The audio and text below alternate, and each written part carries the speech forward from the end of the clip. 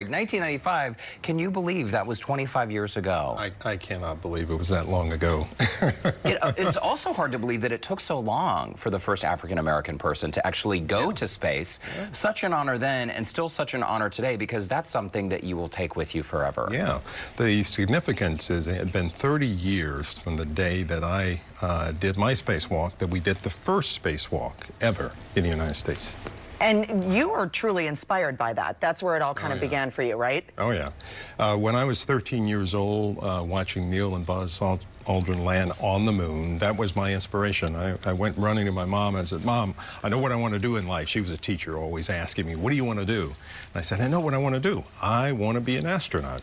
And she said, "That's nice," but told me that I could be and do anything that I wanted to be. And, you know, that's all I needed to hear. You know, Dr. Harris, this is so great because if you, the saying goes, if you can see it, you can achieve it. Yeah. And I think that's probably the drive, right, that your entire career, because as a young boy, you were completely enthralled with science fair projects. And I know as a parent to two young boys, sometimes when I hear those two words, science fair, I think, oh gosh, what do we have in front of us? But this is really, it allowed you to let your imagination and transform you into space, right? Yeah, yeah, exactly. So at 13, middle school, and a couple of years later, I joined the Rocket Club, where I got a chance to build my own rocket. We actually built a flying saucer. You're talking about being inspired. Right. That's all I needed. And then I had a teacher, in addition to my mother, who inspired me to do whatever I wanted to do and to show me what life would be like as a scientist. What is your message now to other kids out there? Because obviously we're going to chat about the STEM education component, but there are so many young people who grow up with the same dreams you had as a young boy. Yeah, I say do whatever it is that you want to do in life and match that up with your skills. I learned very early that I love science, and I love space science even more. So I was naturally, would gravitate to, becoming an astronaut. And so that's the first step, is figuring out what are your skills and what are the things that you do well. I firmly believe that we are born with certain skills and talents, and we use our brains to learn others and to enhance those things that we come in this life with. And if you match your head, what you want to do with your heart, it makes a difference. It does. You truly love it every single day and breathe it in. Besides being the first African-American to walk into space, that mission was piloted by the first female pilot, Eileen Collins. And to have the two of you during that time, what was that like for you? That was pretty neat. Yeah. In the middle of the mission, after we had accomplished our spacewalk, we actually got a call from President Clinton, who congratulated her on being the first woman to go into space or to pilot a spacecraft, and me for walking in space. We also had a guy by the name of Michael Fold, who was the first British citizen to go into space, and so there were a lot of firsts on that. In addition, our mission went to the Mir space station, to the Russian space station, and that began this whole international effort. That is so cool. It's so cool. And I love some of the pictures that we've been popping on the screen. You were born in Temple, Texas. Houston is home now. And one of the things that's really important for you in your initiatives is to reach minority communities in Houston. Talk to us about that. Yeah, it really comes from my early beginning right here in Houston. Even though I was born in Temple, that's a whole nother story. We actually were living in Houston at the time in a place called the West Side, which we now call the Heights. Right. And that's the place to be. But back in the day, back in the old days, it was a very poor neighborhood, and not a lot of kids made it out of that neighborhood.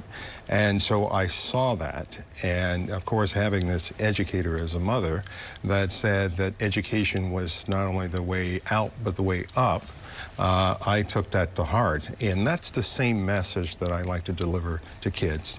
And I say I like to tell you when I'm talking to kids about all the things that I've done, not to brag about what I have done, but to show that even a poor kid from Houston, Texas can go into space.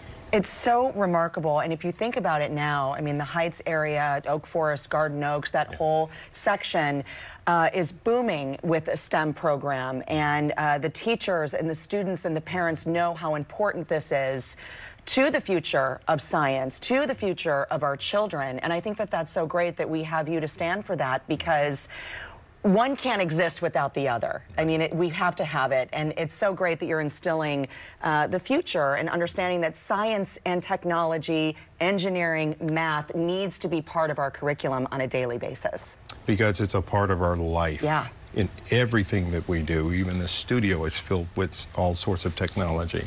And that's the point that I like to show young people, is to connect the dots with what they are learning in school with real life. And when you do that, they get it. Right. You see that aha moment come in their minds, and you're going to go, oh, yeah, that makes sense.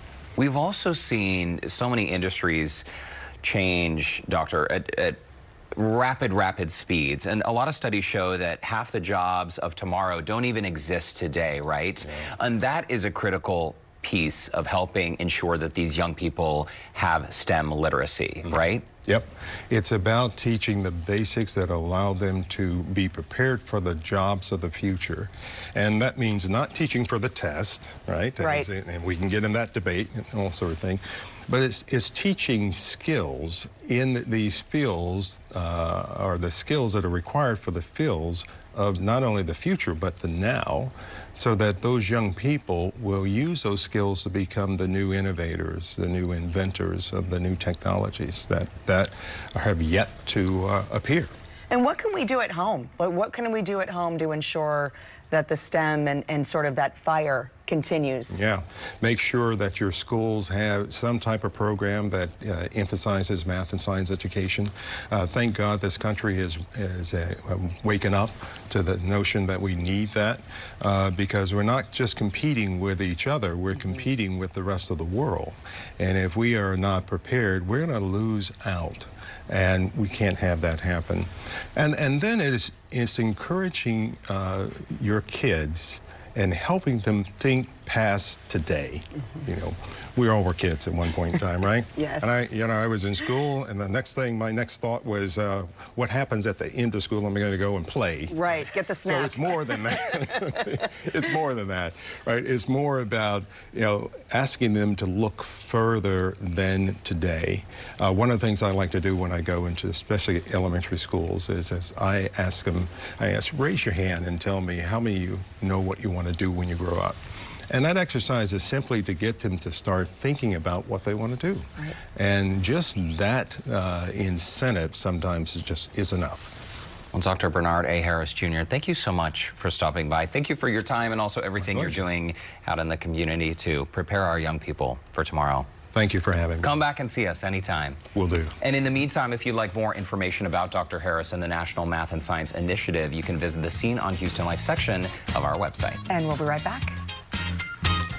Great to see you.